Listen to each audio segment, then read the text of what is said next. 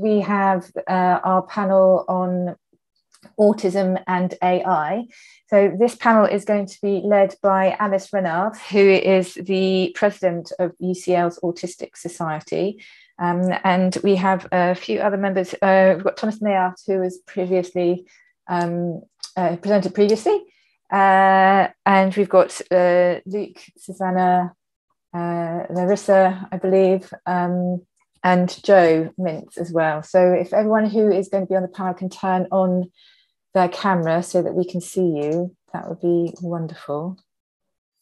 Fantastic. And thank you all very much for being here. We've had quite a lot of interaction from people from the very first talk with Marie and Thomas.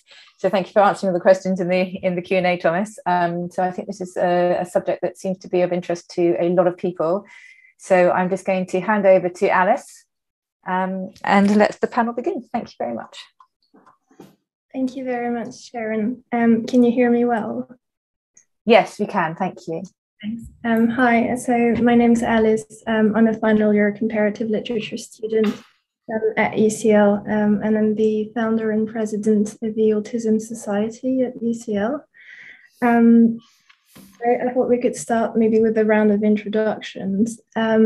Professor Joe Mintz, would you like to introduce yourself and tell us why you're interested in autism and AI? Yes, thank you. So I'm an associate professor at UCL Institute of Education. So I was originally a primary school teacher, and I was always interested when I was working as a primary school teacher in terms of not really knowing whether I was doing the best for all the children in my classes, and whether I was catering effectively for children's different needs. So that's kind of what led me into a career where I've been focusing on understanding about inclusion and special educational needs, and particularly focused on autism education. And I've been doing work recently with colleagues, particularly Bill Lampos in UCL Computer Science and other colleagues, where we've been thinking about using machine learning for helping teachers in making strategy selections, in communicating with children with autism in the classroom. So see if we can use machine learning to help teachers to better personalize the work that they do and meet the individual needs of children that they're working with in the classroom. Thank you very much. Luke Muschialli, would you like to introduce yourself? Hi, my name's Luke. I'm a second year medical student here at UCL.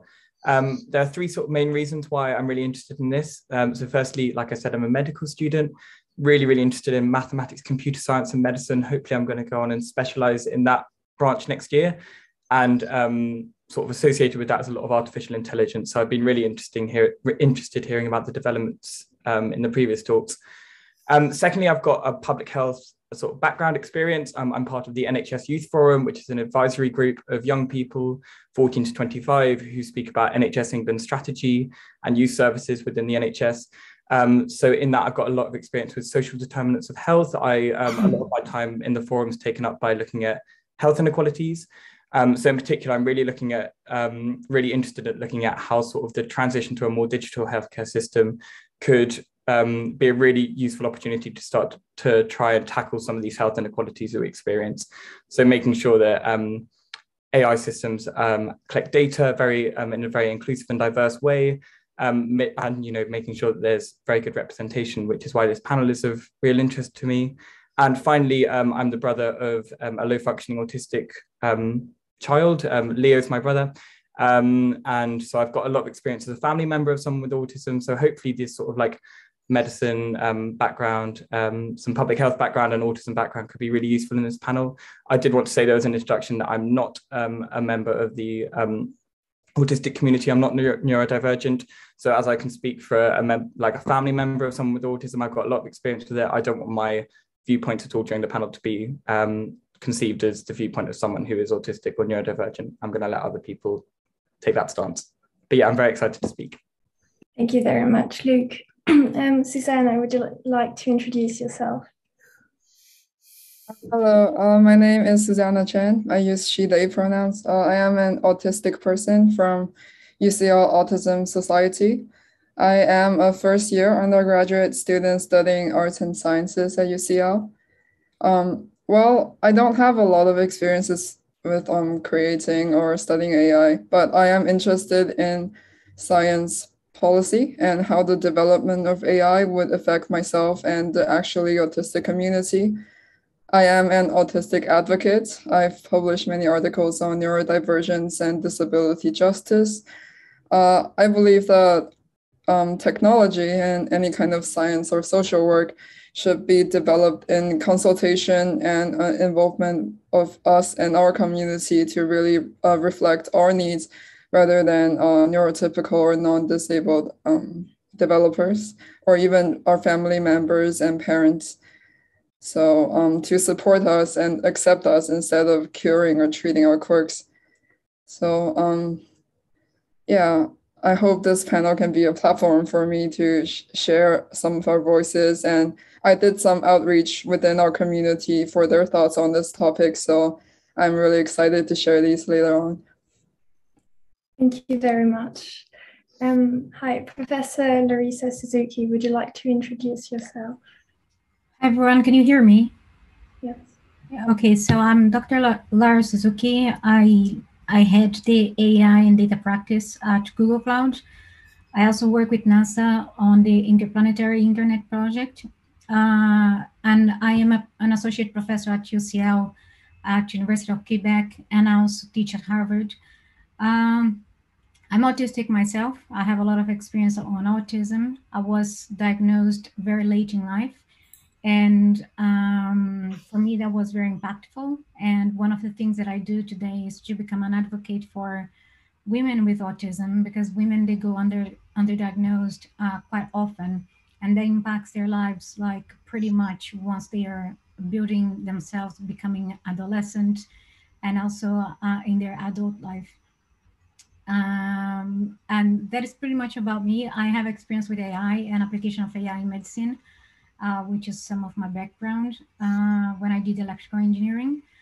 And I feel like with AI, we can build a better planet for everyone, and to build inclusivity into our products, and also to build technologies that can help autistic people to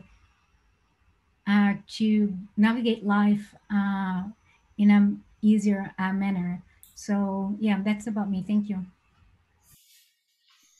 Thank you very much. And finally, Professor Thomas Maillart, would you like to introduce yourself again, please? Hi again, for those who were here before and for who joined before just now. So I'm Thomas Maillart, member of the faculty of the School of Economics and Management at the University of Geneva.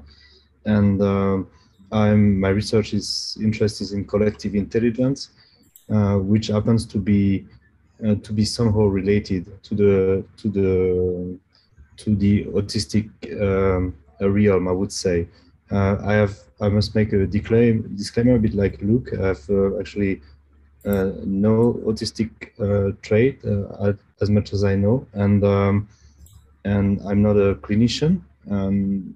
So I have pretty much agnostic view, and actually I must say I'm quite. I don't know much about autism beside the technology we developed with Professor Schaer. So just please, if I make any misstep during the panel, please forgive me already. Thank you very much. So thank you all for being here today. So the first question is for Professor Joe Mintz. Would you like to sort of give us details about what your work and research consists in, and what's your approach and what methodologies you are using, and how you think this will contribute to helping autistic children and adults? Sure. So what we've been looking at is how teachers communicate with autistic children in the classroom, and one of the questions in autism education is what might be the most effective way that would help different children who are neurodiverse with communication. And in terms of educational practice, and particularly we're working with children who are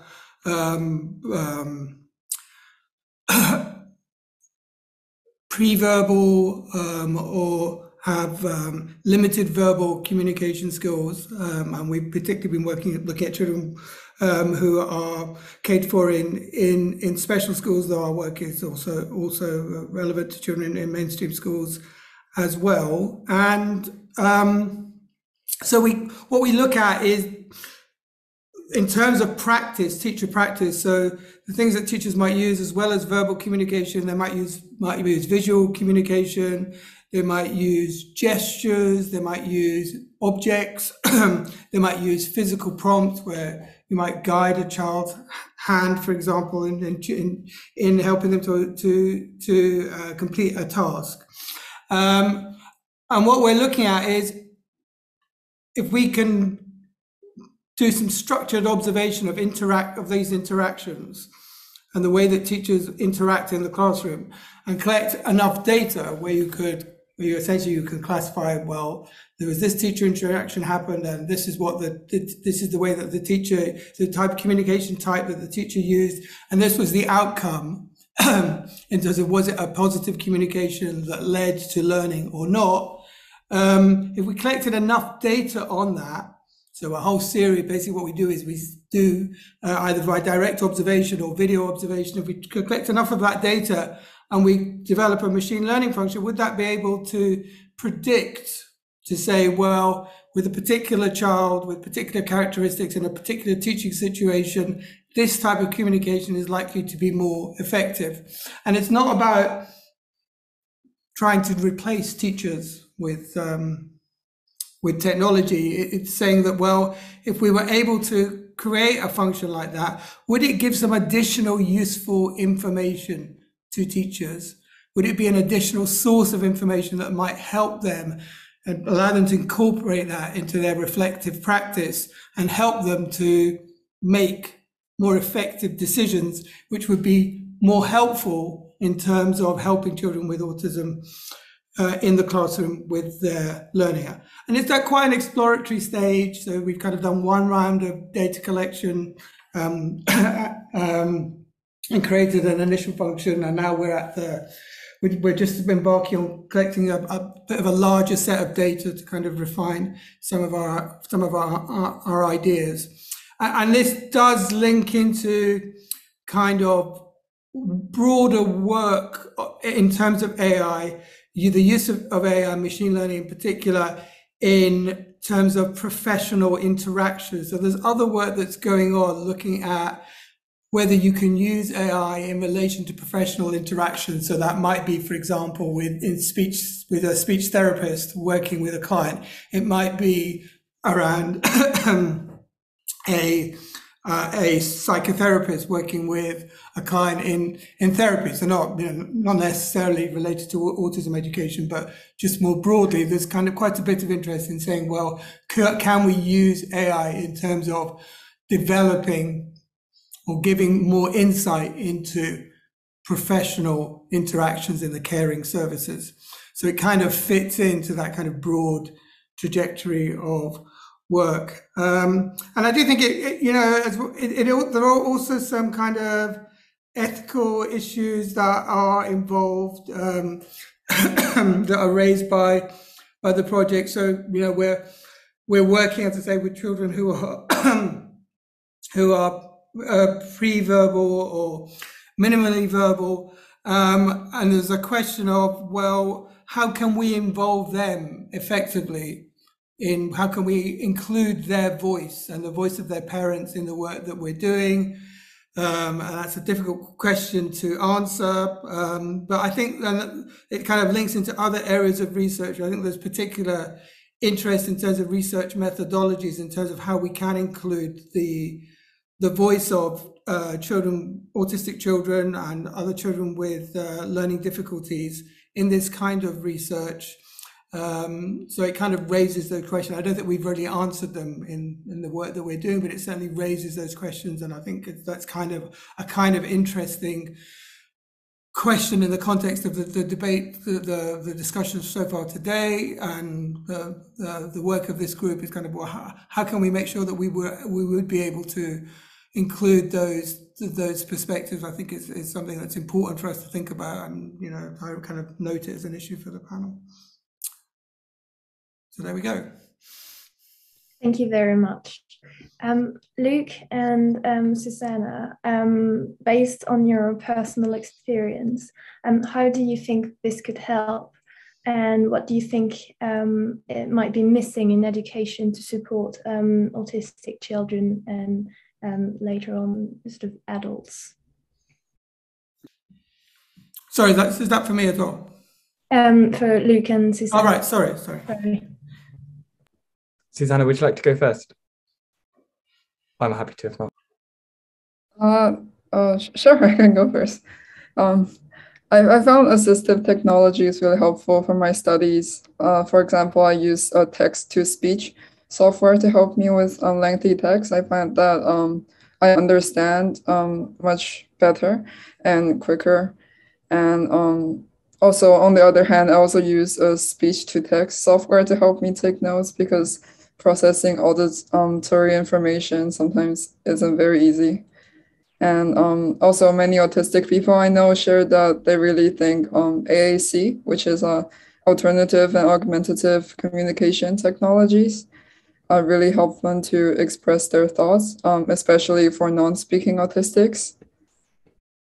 And this is not really directly related to education in particular, but I think something will really be helpful. It's something that helps with daily tasks, like autonomous vehicles or smart appliances, because some of us struggle with tasks that neurotypicals might find easy, like driving, which is something I'm really scared of myself. I don't have the driver's license yet. And I think having these technologies can really help us transitioning into and kind of sustaining independent living. Yeah.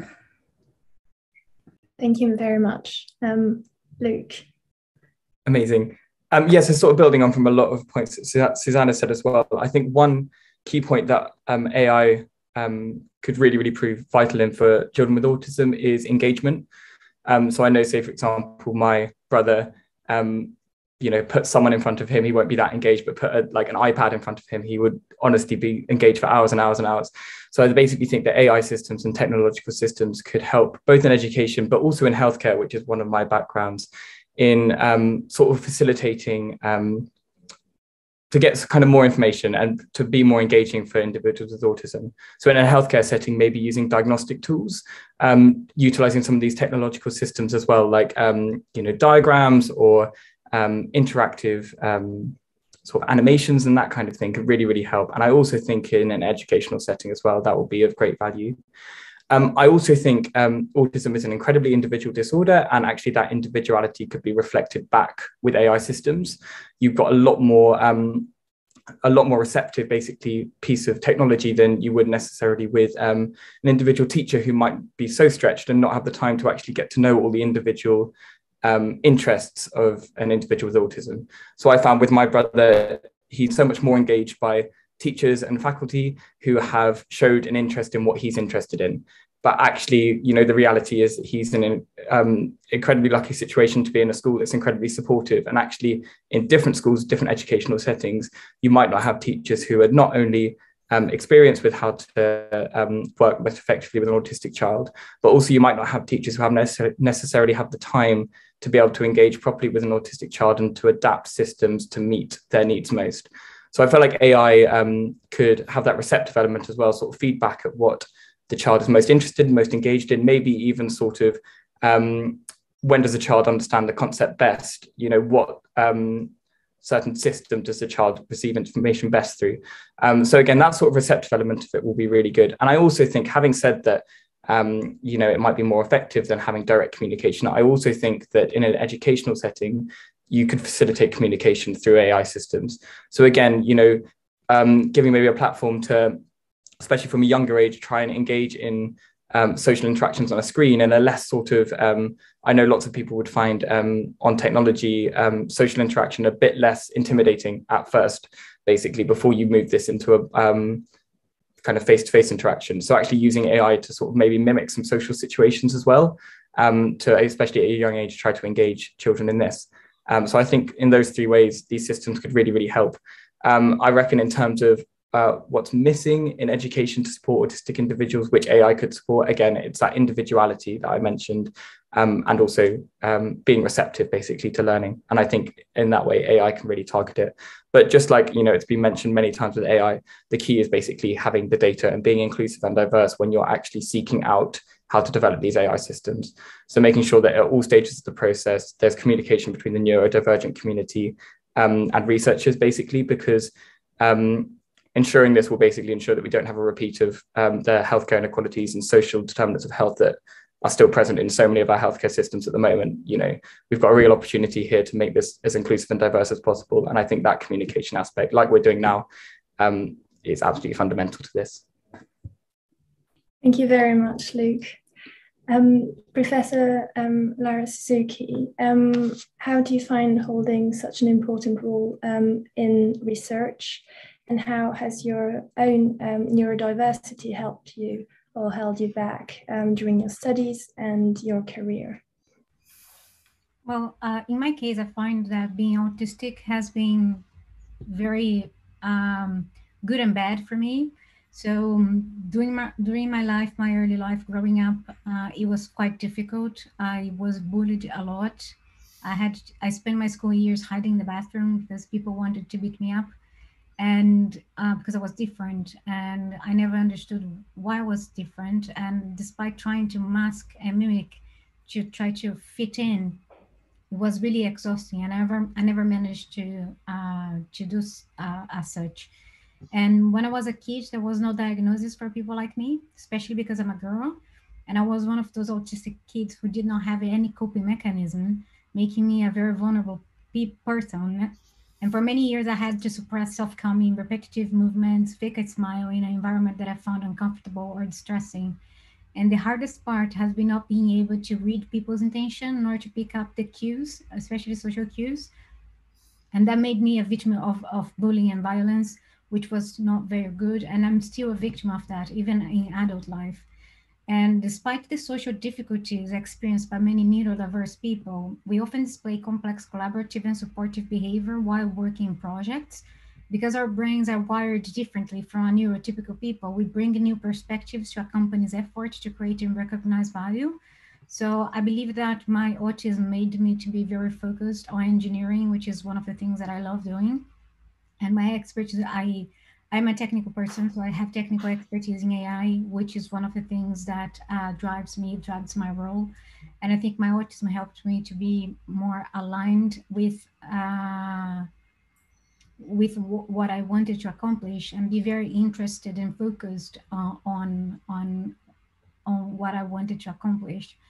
I have ADHD comorbidity, so my ADHD made me to be 1,000 kilometers an hour doing gazillion things at the same time, but my autism helped me to be focused on a single area and kind of focus and do that very well.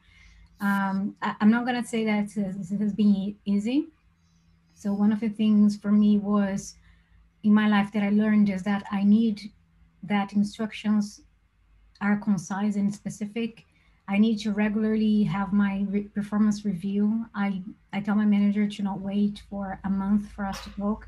It has to be more frequent because for me it's less stressing. The other thing for me that I learned in my career and in my life was that I need to receive direct feedback, but at the same time, since people have to be sensitive because I was victim of bullying, and most of the people with autism have been victim of bullying or violence sometime in their lives. So be very direct, but also take into account that some people have been bullied. So ensure that any criticism is sensitive and give positive feedback whenever possible. And the other thing is like preparing for changes. I'm someone that I find very difficult to deal with change, and I need to be given some notice so that I can adapt and see how I'm going to operate in a changed environment. And also I have sensory distractions. I have sensory issues. So I have like issues like with my hearing, with my sense of taste and smell. And I need to have some certain accommodations for me to be able to operate and to work. So I have to use noise canceling devices. Otherwise I cannot operate to the best of my ability. So at some part of my life, like I spent like with a lot of struggle, but I think it was my autism who pushed me forward in my career to make sure that I became an accomplished engineer, working at the forefront of AI and contributing to AI, to the technical part of AI, that is how to make that technically to work and how to make sure that it's understandable, it's usable, and it can solve real problems that we see happening in the environment. So I think that in a balance of probabilities, I think that my autism has been more positive to me than anything else, than negative. So that is kind of my experience so far. Thank you very much. Thomas Maillart, Larissa mentioned masking in autistic females. How do you think your current work and research could help diagnose females, especially older females that tend to mask more than young autistic males? For your question, Alice, I think Mary already responded a bit of to your question in the presentation, in the sense that actually the cohort we've been using for training our AI was actually pretty much well balanced on sex and gender. So it was really quite we found that it was robust. So the detection was robust across sex. So it's quite good, I would say. Means that our approach could be equally helpful for female and male. So that's what we were quite positive with that. We also know that in our research there's some kind of a limitation, I would say, that the EDOS we know has been developed primarily for males. So actually, when you do the diagnosis, we know that this EDOS, these questions actually are already kind of biased towards male. And even with that, we actually found that it was good for predicting autism for females. So I think it's kind of good news. But we want to go further. For a matter of time, I don't want to share another slide, but we with the skeletons, we actually started to develop ways of making some kind of scene reconstruction. So it means that you have the skeleton, and what we want to do is actually to rebuild some avatars in virtual reality for reconstructing scenes. Why do we want to do that? Is that we know that actually clinicians, they are highly biased. So let's say you get you go for a diagnosis, and if the kid is actually a girl or a male, would be actually the clinician is going to probably have a bias in a diagnosis. So what we want to do is actually to rebuild some scenes out of our skeletons in ways that we can test and control for different perceptions. So imagine you could take the same scene, and in one setting it's actually with a male kid, and another one would be actually with a female kid, a preschooler. And that's some kind of manipulations we want to do, first for further testing the reliability of our approach, but also to train the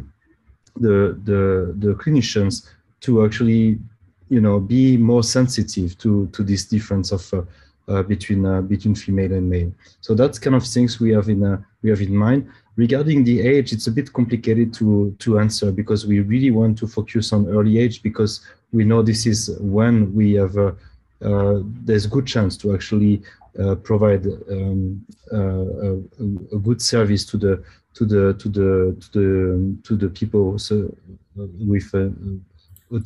autistic kids, especially when we were talking. Joseph was talking about education.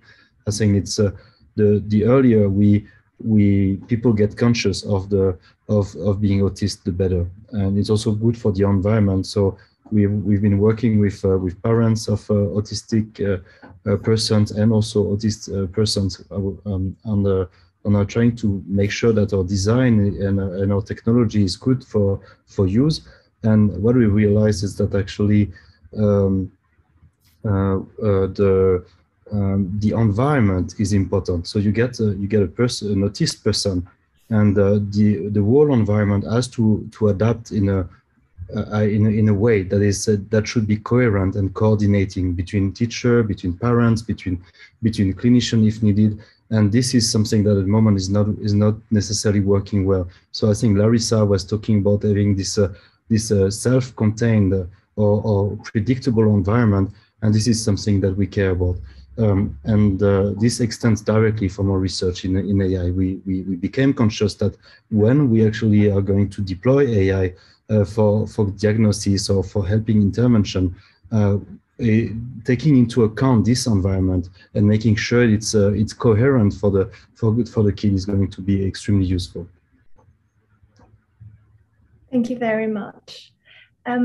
Luke, earlier you mentioned that you think it's really important for the sort of dialogue and communication between people working on AI tools and the neurodiverse community. Do you have any particular ideas of how this could be achieved?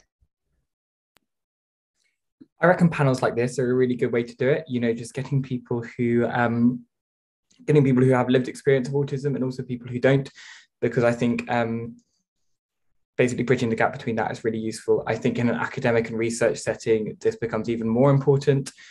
For researchers doing work in this sense, I believe that, you say, for example, if you're trialing AI systems that aren't to do with autism, say, for example, you're just trialing a generic AI educational tool to include people who are neurodivergent in that basically population study to sort of test its effectiveness.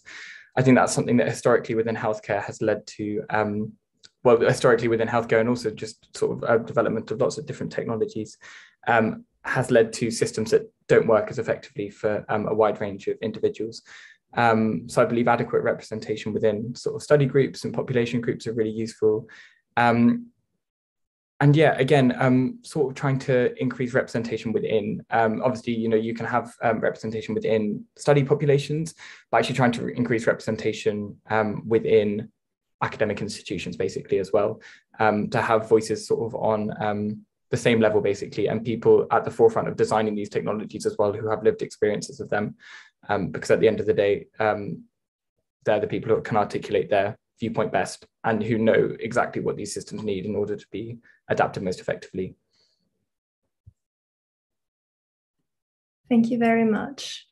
If there's any questions, please feel free to ask them in the Q&A section or in the chat. Right. So I have a question. Thank you very much. I'm really enjoying the panel. So yes, please do put any questions in the Q&A. Obviously, it's very important that we do have people involved in this population studies that you were talking about and getting autistic people involved. And it's fantastic to see so many people who've stepped forward for this panel who are part of that community. But obviously, Larissa talked about being bullied, and I'm sure that I saw a lot of nodding heads from people when she was talking about that journey. How engaged do you think people are from the autistic community who would want to be part of these population studies if they've had an experience of being bullied for being different? Do you think it's going to be harder or easier? You step forward yourself. It's, you know, obviously very brave. I think I've probably put this to Suzanna because you've had a lot of feedback from people. But yeah, how engaged do you think the autistic community will be in population studies for AI if their history has been one of being othered or or bullied for being different? I think the autistic community in general is very willing to be engaged in AI, and especially I talked to someone who actually did her PhD in computer science at UCL, and there's a problem that I think autistic people are labeled as like technophobes when we speak out about any of our concerns about whether we think intervention is harmful for us, like the applied behavioral analysis therapy, ABA. It's one of the most common interventions out there, but it kind of it forces us to conform to like a social expectation, and it increased the likelihood of PTSD and suicidality, and but we are kind of suppressed and ignored when we speak out about that and any sort of technologies that are promoting us to conform to these expectations. So I think there's an aspect of people trying to suppress our voices, even though we're very keen to speak out. Thank you very much, Suzanna. You've spoken about conformity. Can you also relate to what Larissa said about masking and late diagnosis? Conformity, I think for me, the way I mask is trying to emulate the way other people speak, and which leads to a lot of extra thoughts and about is this what they think I should be like? Did I say the right thing? Did I do this at the right time? What if I'm too annoying?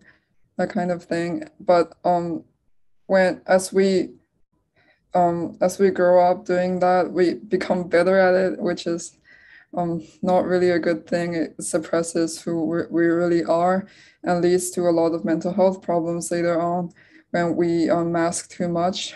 And also, when we mask too much, we are not recognized by society to be their stereotypical autistic person, which leads to late diagnosis. And yeah, I think that's what I have to say about that. Thank you very much. I was wondering, so the pandemic, a lot of things have had to be moved online and have happened digitally. Anyone in the panel, feel free to answer. Do you think this could actually help the autistic community in engaging in, for example, lectures and education and socializing?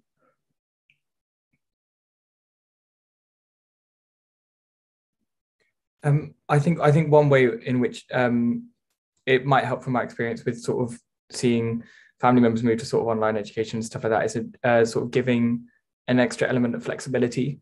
You know, there's very sort of definitely before COVID, academic just general timetabling, sorry, was very, very rigid.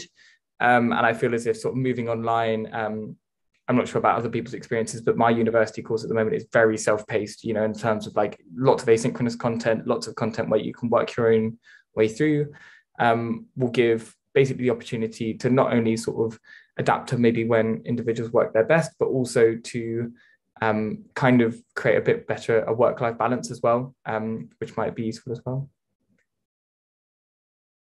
Thank you very much, Luke. So there's a question in the chat.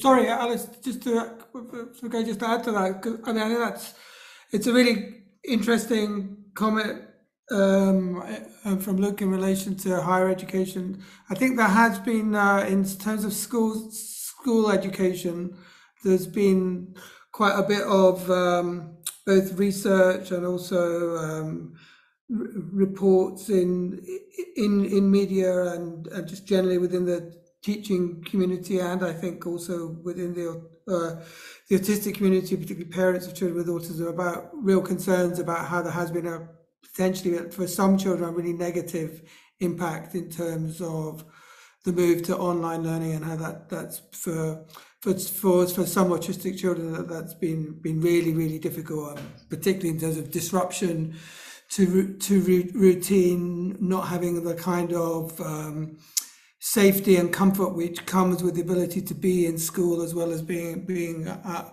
home. But I think also kind of like, in terms of what Luke was saying, every child is different. So I think what you were saying about that ability to pace and to be able to review materials. So, I think it's also probably possible that for quite a number of children that there could have been some benefits as well. So just to kind of comment on that from the school perspective. Thank you very much. So there's two questions. The first one was in the chat, again for you, Professor Joe Mintz. Suzanna mentioned ABA. Does the work that schools are doing at the moment, is it working towards recognizing the individuality of autistic, or does it look more to conform towards neurotypical individuals? Sure. So I think first in terms of ABA, so although there is use of ABA in England, it's generally much less commonly used as an approach than in many other territories, particularly compared to the US and many some European countries. It's not really used so extensively. It's much more common to see things such as TEACH, which is a kind of more holistic approach to autism education, coming out of the University of North Carolina originally.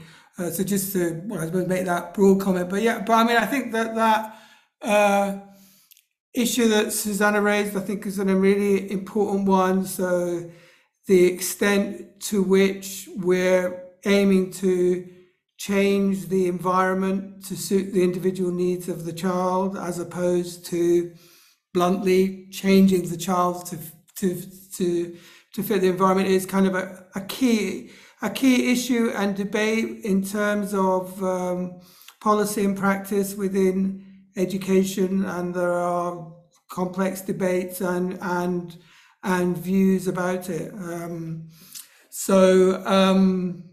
I think for teachers, this is something that they kind of grapple with all the time in the work that they're doing, and thinking about inclusive practice within the classroom. Where do you draw that balance? I don't think it's a question with any easy answers, and as I say, people have strong views on different sides of the debate. Thank you very much.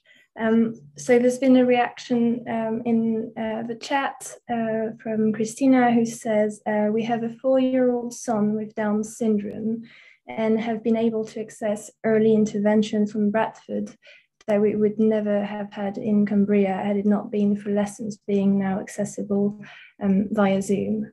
So I guess I would go in the sense that the pandemic has, in a way, helped make support more available and accessible for people.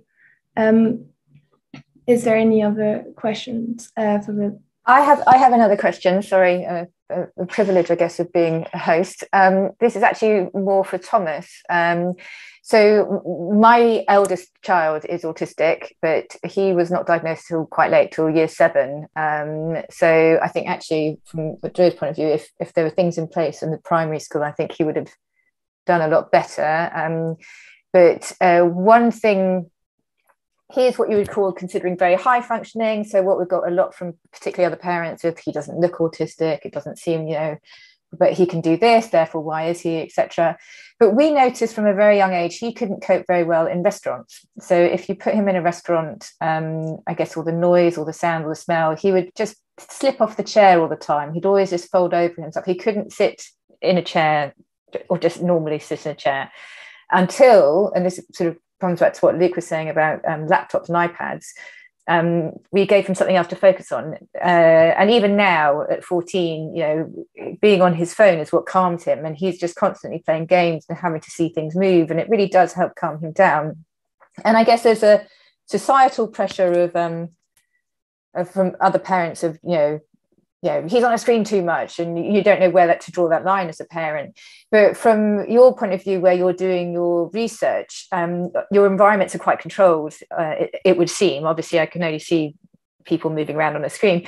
Do you do additional testing where you have other senses that could be stimulated at the time that the child's in the room? Because for me, that was a perfect moment which would really show that my son was having sensory overload in a situation, and we couldn't work out why until later when we collected the dots, when this would be part of his autistic journey. So when you're doing that with young children, do you do that? Do you include other sensory stimulation in the room, or is it just two grown-ups, you know, blowing bubbles? Bubbles, by the way, would send him crazy. But I think that's with any 2-year-olds, to be honest with you. Yeah, so what additional sensory stimulation do you do within your research to see how that affects the interaction between children? Sure, this is an excellent question. I'm going to try to do my best answering. First, in the research we've been conducting, we really use scenes of EDOS diagnosis. So it lasts for 1 hour. It's pretty much controlled and standardized. The exercises are always the same. And for now, this is it. Now, I think it also relates to a question by Joseph in the chat that I realized I should have replied, but I think I take the opportunity now. It's actually, okay, what can we do next with this kind of AI? Do we just do AI with the with some videos of an EDOS diagnosis? This is just not so useful if you think about it, because we would just have people, the clinicians are here around, they're anyway doing the test, and then they come up with diagnosis. So I think the next step is actually all this AI can just go in the wild or in semi-controlled environment that can actually help, maybe the parents, or maybe at school, in other places. And then at this stage, you have two issues, and one is the one you're actually addressing. But I want to address the first one. Is actually when we were thinking of all this, when this AI is going to go in the wild, what do we need to do? So what we are thinking of at the moment is actually to develop some scripts for the parents to play with the kids. So let's say you have one parent who is taking a video, the other parent is actually playing with the kid, and they're going to be a scene. But then we don't want to make it like completely open. We want to have like semi-designed script. And our vision is that probably in the future, I'm not a clinician, but let's say the Mary's team, they would come up with some scripts. But we could imagine that in the future, the parents, they could actually come up with new scripts that are more tuned to actually what they think could be discriminating or be useful for their kids. And this is actually where actually your question comes in, because very, very, very often when we hear parents of autistic kids say, yes, but the situation with my kid is special and so on. Of course, every situation is special. There's something very individual with the situation, and the clinicians, there's so much they can do to customize. But the parents, if they are given the tools to set up the proper setting to elicit what could be detected or not by an AI, that could be really cool. We would just go towards something that we could call personalized precision intervention in quotation mark, because you could even think that it's not intervention, it's just also maybe about better understanding the environment of the kid. So I hope it answers your question. I know I was not directly answering on iPads and screens, because actually it's a question that goes beyond my expertise. I'm sorry. Thank you very much. So can I just add one thing there? Would that be all right? Yeah, of course. So I think just one thing to add. I mean, so I think diagnosis it can be extremely important.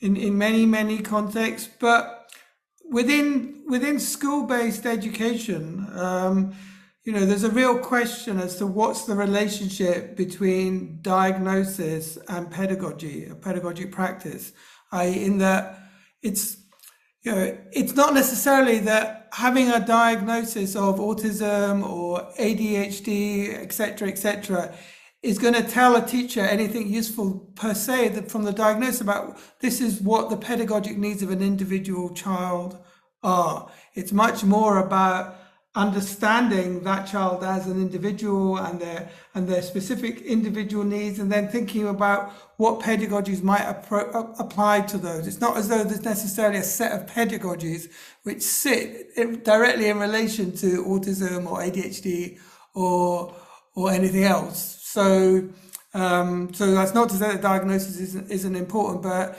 its role in school-based education is more contested. Thank you. Luke, is there anything you'd like to say? Yeah, I was just going to build on from your point. I think it's a really good point about sort of individuality and trying to appreciate that. I reckon sort of to build on it in terms of the importance of diagnosis, I think again it comes back to an individuality sense that even though some individuals might feel as in maybe this isn't from the teacher to individual pupil level, but more from the pupil just themselves holistically, even though some people might not feel like educationally their diagnosis would matter, they need to be treated as an individual. Actually having that diagnosis opens so many doors in terms of educational opportunities, but also in terms of social opportunities. Some people will find a diagnosis of autism will open up a whole new community basically of other pupils, other sort of educators who are maybe on the spectrum. So I just think, diagnosis, just like, again, building on the individuality point, it's basically the key to any point that comes with autism, I think, that, the level of diagnosis and the importance of diagnosis in an educational setting and in a more holistic setting for the individual would vary massively. Thank you very much. So we're now towards the end of the panel.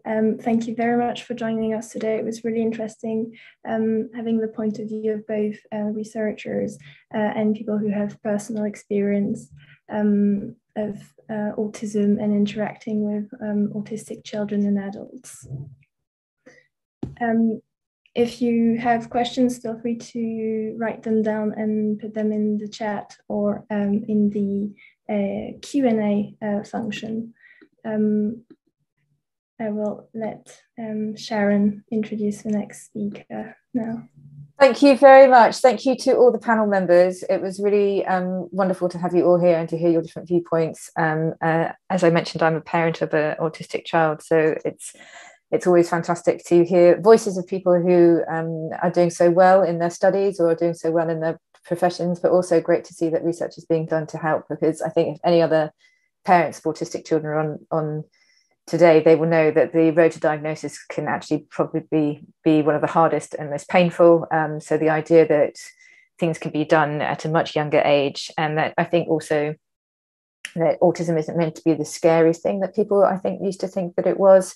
That if it's diagnosed early, interventions can be put in place, schools can adapt accordingly, we can use the tech to do so, that it's not this scary thing that I think a lot of people used to have when you first hear the word your child is autistic, or you worry about it. So thank you very much. This has been a wonderful panel. There's a lot of thanks in the chat as well from people saying thank you and really enjoying the discussion.